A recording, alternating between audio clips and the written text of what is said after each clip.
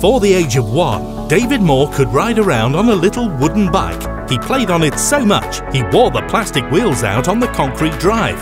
From these early days, David became one of the most loved British BMX riders in history, and one of the winningest. He started racing at 3 years old and was peerless in his age groups, winning multiple British championships, European championships, and was world champion 3 times by the time he was 9 years old.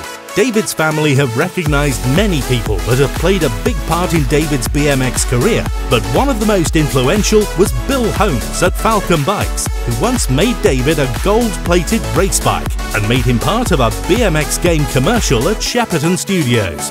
We lost David at age 19 in a car accident, but his legacy will never be forgotten. And now we are proud to welcome David George Moore into the British BMX Hall of Fame.